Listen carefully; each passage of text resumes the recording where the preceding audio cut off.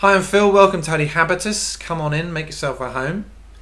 Today I'd like to kick off with a quotation from Shane Claiborne, who said, "We should live in ways that don't make sense without God.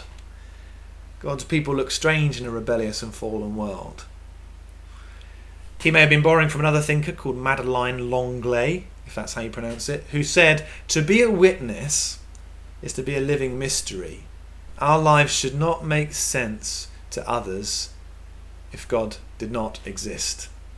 Profound sentiment. In other words, to be a true witness to the world, we need to build our lives on the basic premise and assumption that God is real and living and active, present and at work in the world. We need to put all our chips on him coming through and coming good. We need to gamble on God. And that's how we witness to the world that we truly believe he's real. And that, as Shane Claiborne points out, is going to make us look strange because people think that's crazy.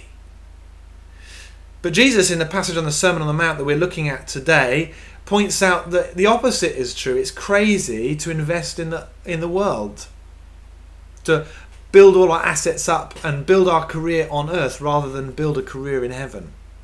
He says this, "Do not store up for yourselves treasures on earth where moth and rust destroy and where thieves break in and steal.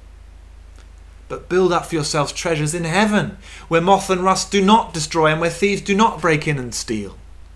For where your treasure is, there your heart will be also."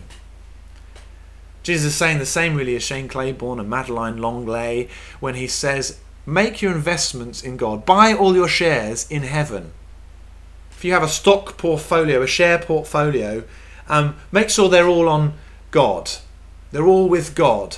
All your investments are with him. Don't have a contingency plan on earth. Make it about God.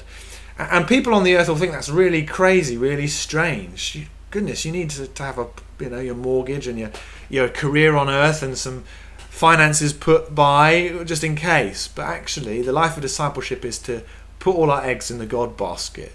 And the world might think that's crazy, but actually Jesus points out the opposite is true, because all our worldly investments ultimately are perishable. Rust causes them to tarnish. The moth will nibble away at our fine garments. Thieves can break in and steal, and ultimately our legacy will go to some stranger we've never met. Actually, we want to invest in the kingdom, and we can enjoy that investment in eternity with God. Do we really believe that? Are we living as though we believe that? Something to think about today. Challenging to me, challenging perhaps to you today too.